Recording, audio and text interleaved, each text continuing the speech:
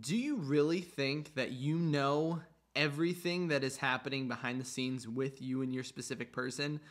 Right? Like, seriously, what do you see in your reality right here, right now?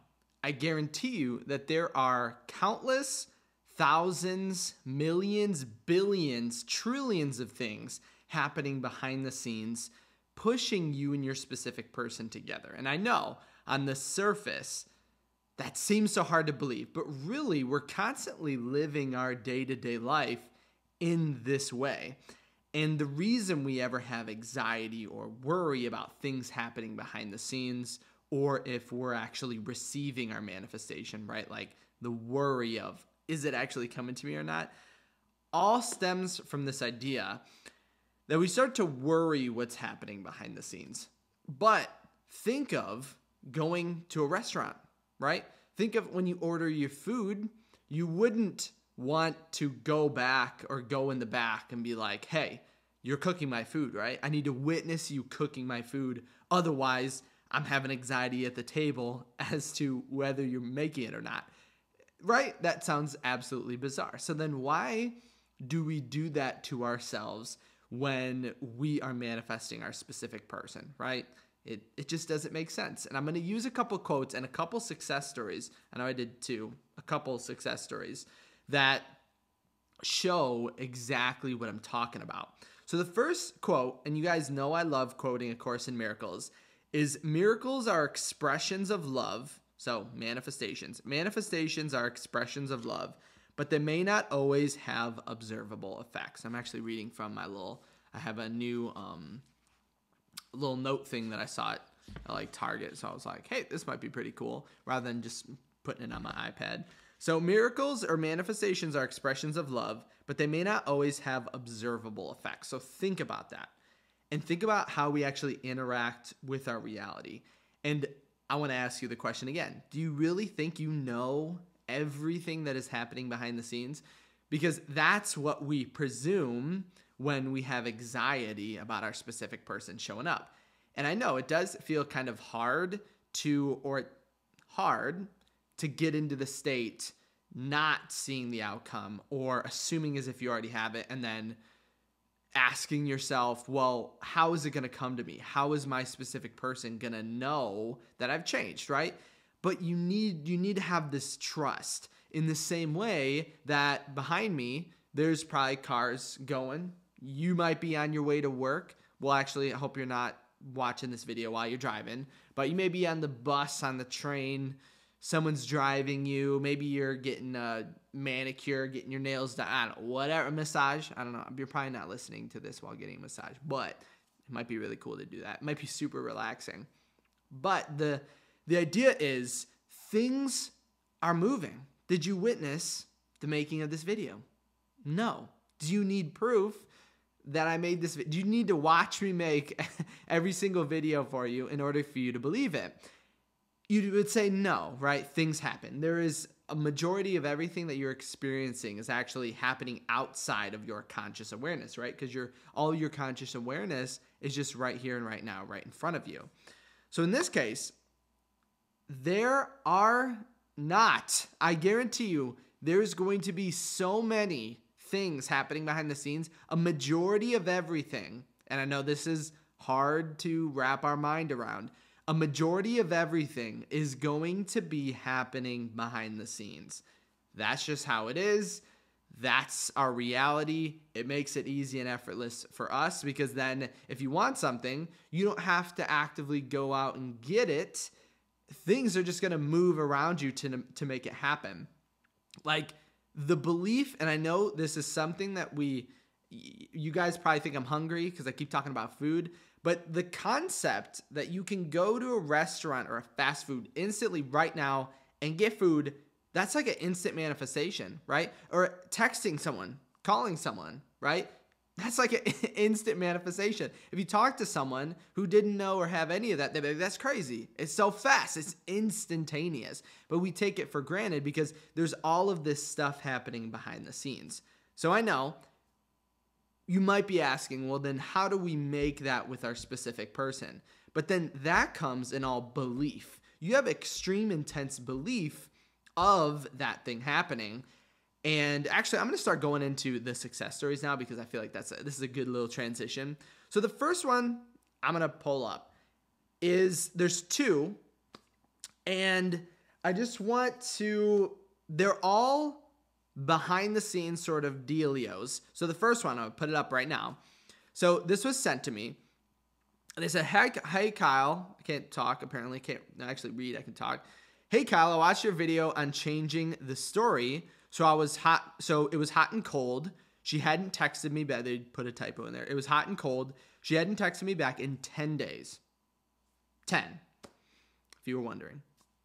And I just changed the story like you said. And I said, oh, she's just been really busy. That's all. She wants to text me all the time. And she literally texted me moments after that video. And I think it's the video what they're talking about in which I mentioned if you persist in any idea, regardless of what is happening around you, you are going to see that outcome change instantaneously. Because as you persist in the unknown, it makes it known. Persist in the unreal, as Neville Goddard would say, until it is real. And it really can be. And I know you're still probably doubtful depending on whatever circumstance or situation you're in. But you have to refuse your external reality in order to get exactly what it is you want. So look at this person saying 10 days no contact, literally had the thought, oh, I'm going to change it. I'm going to alter exactly or change my assumptions on it. And then instantly, moments after the video, gets a message from their specific person. And so that's just how powerful it is, because think about the concept of things happening behind the scenes, right? So the 10 days are passing. What was our assumption? We make an assumption because a majority of everything, again, is happening behind the scenes. So we are making an assumption as to what is actually happening. So in this case, 10 days are passing, probably had the assumption my specific person doesn't want to reach out to me, right? They're ignoring me, they're this, they're that, right? That's probably the assumption that we had. But then by switching it, you make all of that time work for you rather than against you. Because everything, and this is if you guys know Dr. Joe Dispenza, this would be his sort of idea. Everything he mentions, everything, and I agree with this, everything that is unseen or outside of your awareness is in a quantum state, meaning that it can be whatever it is that you want. And this is actually, if you're a super logical person and you need some like total proof that this is the truth, this is quantum physics. So quantum physics state things don't collapse until a reality, until it's observed. And that's like the double slit experiment. I think you guys know all about that. I won't go too into that because I don't think a lot of people I think a lot of people like it. I love it, but sometimes it gets too in depth and it just confuses us, and we don't need confusion. We just need assumptions, right? So Dr. Joe Dispenza would say anything that is behind the scenes is in a quantum state, and that's what laws of physics say. So this individual, for the past 10 days, had this unknown in the quantum state because they were assuming maybe they didn't want to talk to them, collapsed into the outcome that they weren't talking to them. And I know, I probably don't even need to go into all of this like in-depth logic because I know you already have this assumption. But it is really, really important because it explains why then when you change your assumption and persist in what you want, regardless of what is happening, or just change whatever you're observing, you're going to see instant results. And again, it may not happen always, right? Because it depends on what assumptions we have. And because our bridge of events is always adding up and following that bridge or the assumptions. So if you change your assumption, it doesn't happen instantly, that's okay. Because we want to persist in that. Because even though this is a really, really awesome manifestation, and I've gotten so many messages after that video I posted. It's the one, yeah, it's the car one. I think I keep referring to it because I remember saying in a previous video, the car video. In that, I've received so many extra responses about people now I'm pointing it because it's not showing up. It's here for you. People doing this instantly after that video. And so you're like, okay, it makes sense. And just a quick little like support if you did not see the video, because I want you to have the same results after this. I talk about your reality kind of being like a circle where you have the belief of something. It reflects on your external.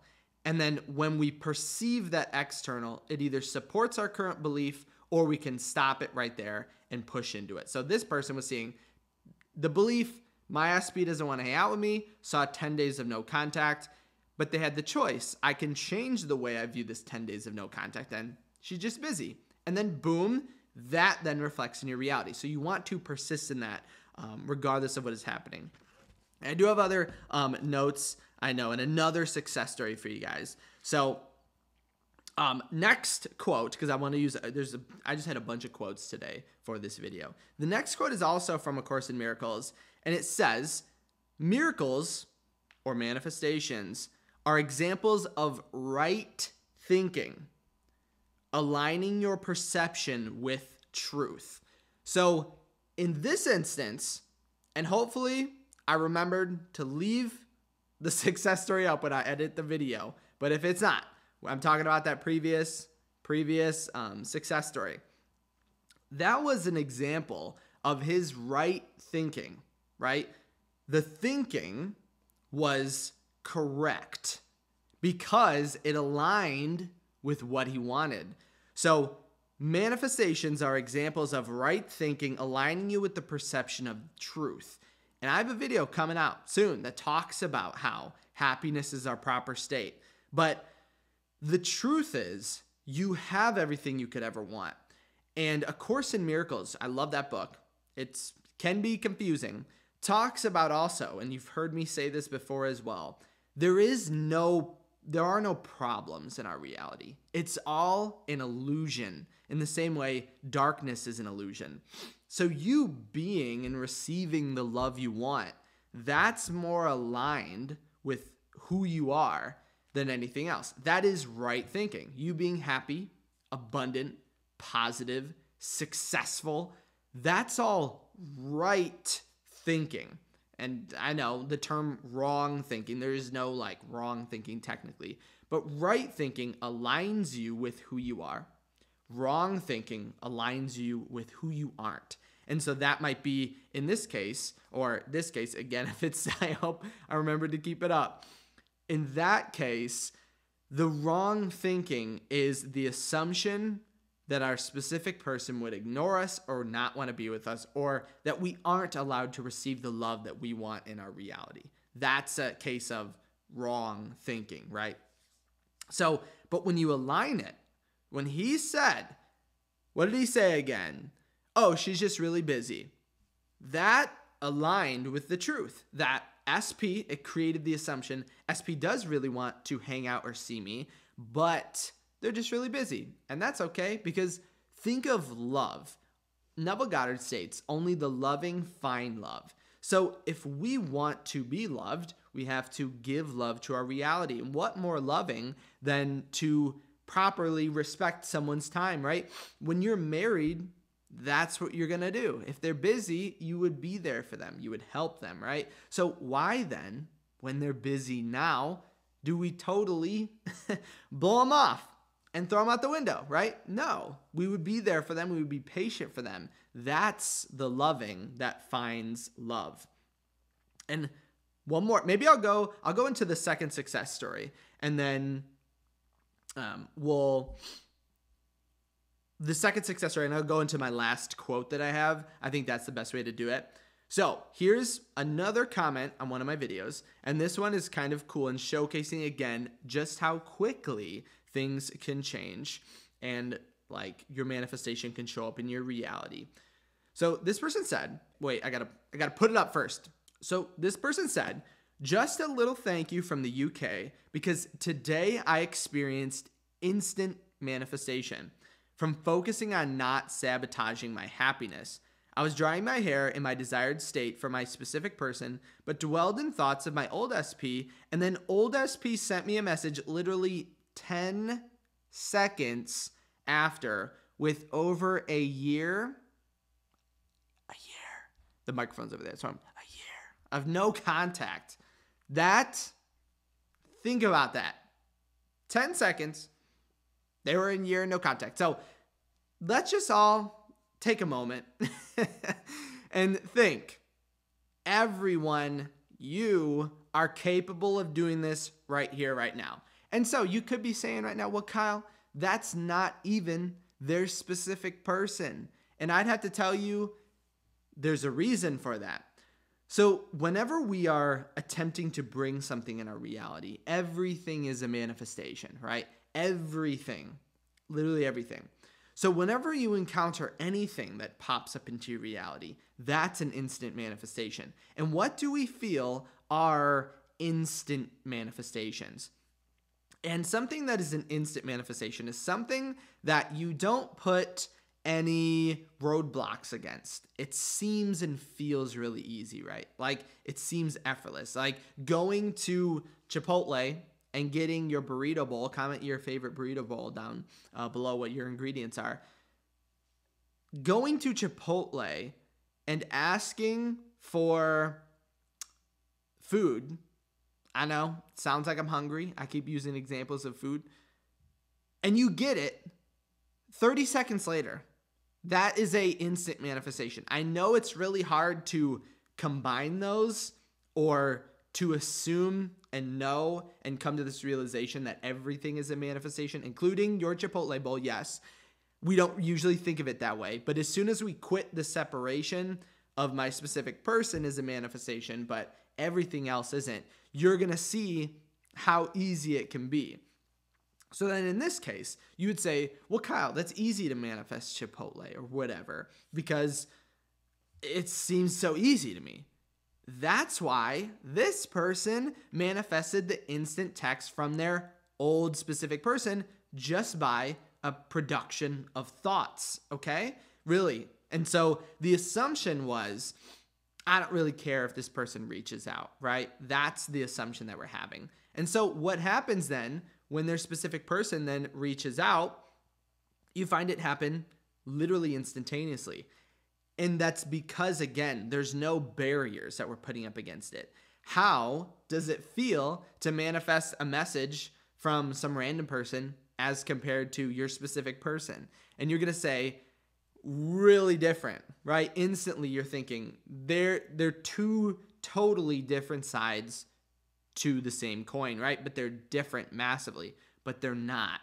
And I know that sounds crazy again to think that, again, this person, and I'm pointing over here because that's where I got it up on my iPad, this person could manifest the same text from their specific person just as easily. But it's that we feel and think that it's difficult as to why it's not showing up. So always keep that in mind, that it is then just a shift in assumption and a change in who we are and what we believe that's going to cause a change. And still though, think of, I can't get over how quick and how long of a no contact this was, because they were over a year. So we don't know. Well, I mean, it's less than 2 years, obviously, but over a year of no contact. Thought of them, boom, they show up, they text them in their reality. And I know obviously this person probably doesn't want to manifest or bring this person to you, but I can't get over the fact, or I want to really display how this can happen for you right now. And I will,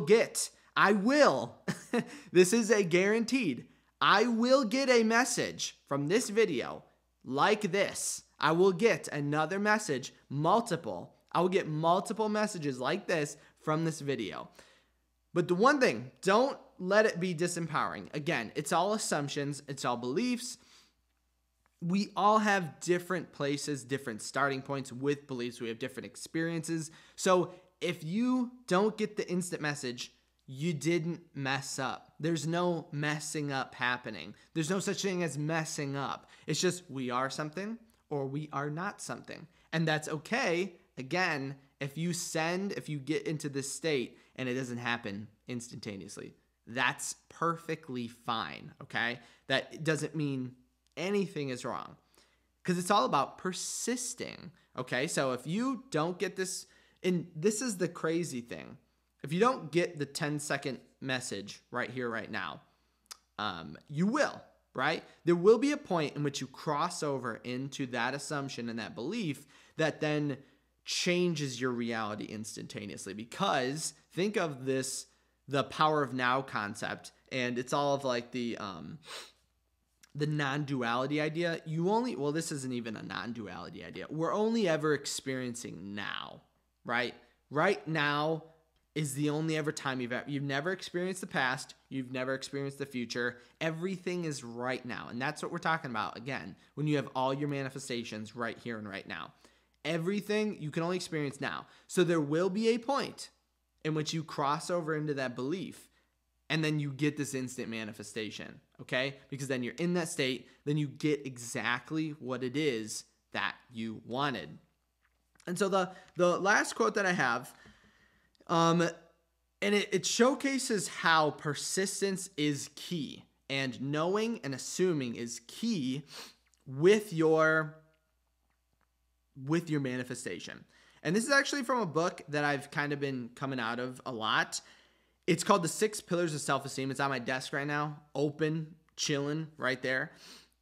Because I like to bring some quotes. I feel like they always, even though 6 Pillars of Self-Esteem it's not really a manifestation book. It talks about self-esteem, which is self-concept, which then is a part of manifestation.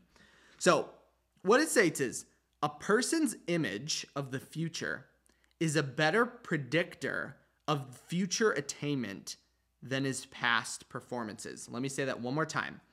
A person's image of the future is a better predictor of future attainment than his past performances. What have I been saying this whole time? Your past doesn't matter. Nothing matters in the past. It's how you see in your imagination. Because this isn't like it is a psychology book. It's not like a manifestation book, okay? But think of right there. So, and I don't point into my own writing. A person's image of the future is a better predictor of future attainment than his past performances. What you see in your imagination is the creator of your reality, better than anything that has ever happened in the past. And this is something that I tell everyone who's dealing with a problem, or they feel like they currently are in a situation with their specific person that they don't necessarily love, or again, it's mainly the past, having a really difficult past with their specific person. No matter what happened, how you see yourself and where you go with that, that's what matters, okay? The imagination is the most important thing when it comes to manifestation. So hopefully you guys love this video. I loved making it. I love just chilling, vibing, talking to you guys. If you did have any questions, comments, ideas, things like that, leave them in the comment section below. Remember, you can also reach out to me on my website at kyleaugustcoaching.com. Also, I'm going to tell you about a manifestation I'm doing with my memberships. So I want to manifest, I'm saying this out loud, hold me to this. I want to manifest 10,000 success stories in my memberships, okay? So the memberships I'm meeting actually, I think I should be able to have this video up in time, but I'm meeting today 1 p.m. Eastern time. Yeah, we'll have this video. This video will be up. I'm meeting everyone, all my members, 1 p.m. Eastern time. So whatever time that is for you today. So whatever time it is, if you're watching this video, this time has not come yet, no matter what your time zone is.